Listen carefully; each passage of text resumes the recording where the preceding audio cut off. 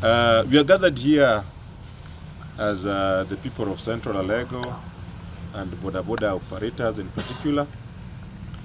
We held a meeting here with our security agencies, trying to sort out the insecurity that has been there around our villages, and most specifically at the junction connecting Dere, Segere and Boro.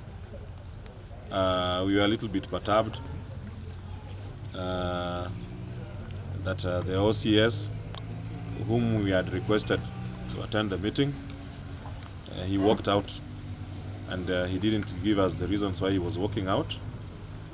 We raised a few issues, especially with the police, because we are feeling that there is laxity.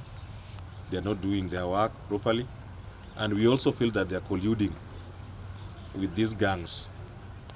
There are two specific groups that have been mentioned. One is called 42 Brothers, and then there is another one called Azimio, who are really creating havoc.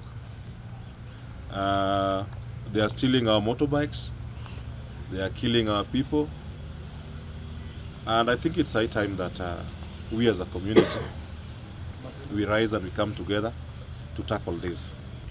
For the last 3-4 months, hatujakuwa na usalama within Central Alego Ward kuhusiana na group ambao wanakodeshewa nguo na polisi, but on our belief tunaona ni mapolisi juu kupata sare za polisi ni ngumu sana. Saiko maybe wanakodeshwa ama polisi wanatumia njia ya kunyanyasa, especially pikipiki za boxer. Ukiwa na pikipiki ya boxer uwezi endesha kuanzia saa 2 kuendelea mbele, mwisho ni saa 1. So si tunaona usalama, hatuna usalama sana kama wafanyabiashara wa pikipiki.